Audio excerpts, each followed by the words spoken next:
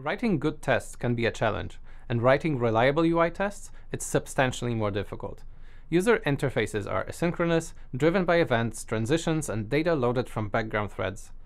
Coding around that without any help from a UI testing framework would require a lot of boilerplate and handling of edge cases.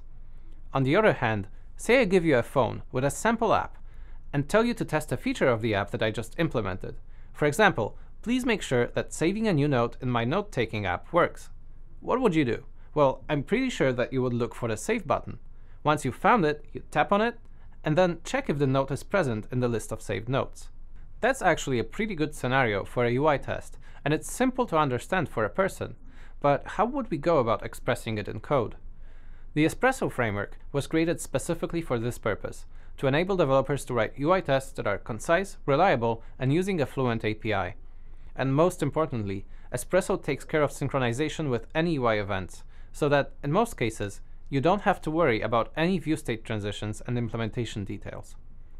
Looking back at the simple UI test we just defined, we can see that the basic flow when using Espresso is exactly the same as in our real-life scenario.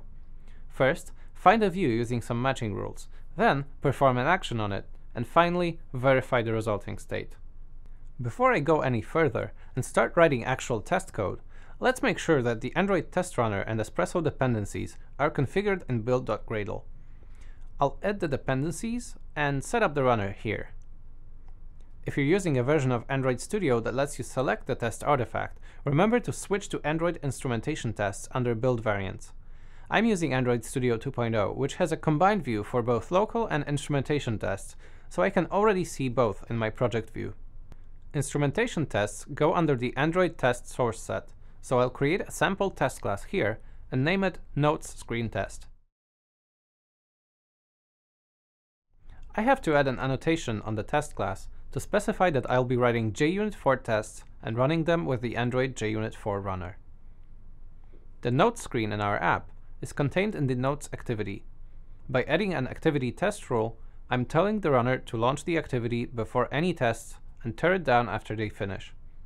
All this is taken care of with this line. Now I'll add a new method with a descriptive name for the actual test and start with the basic structure I explained before. Notice that onView is actually a method on the Espresso class, but across my testing code I will use static imports to be able to express the tests in a more concise way. Alright, let's go through the arguments next. We need a matcher in order to find a view in the current view hierarchy.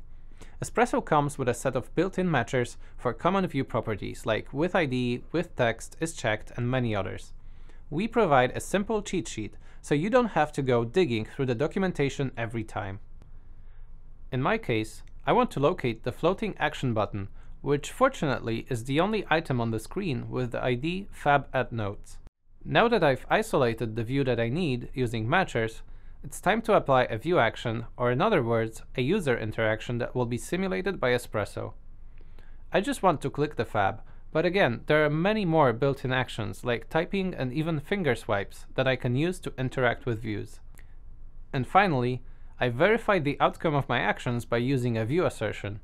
Since I want to check if an input field is shown on screen after pressing the fab, I'll move this block of code here, and I'll use the matches assertion that accepts a view matcher.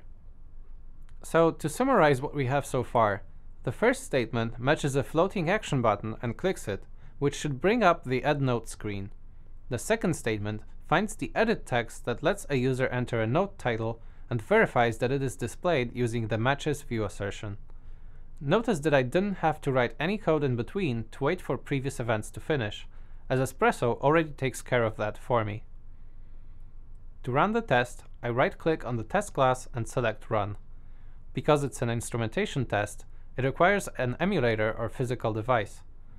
I can see the actions on the screen as they execute. Here's a slightly longer test that includes typing into the Add Note screen and saving a note, all using Espresso. Unless you're writing end-to-end tests, you should keep your tests small and scoped, which will make them more reliable. If you want to practice adding and running UI tests on your own, I suggest you check out our Android Testing Code Lab, which I based this video on. It contains a downloadable project and step-by-step instructions to get you started. Join me for the next episode of Android Testing Patterns to learn how to handle adapter views in your tests. Good luck and happy testing!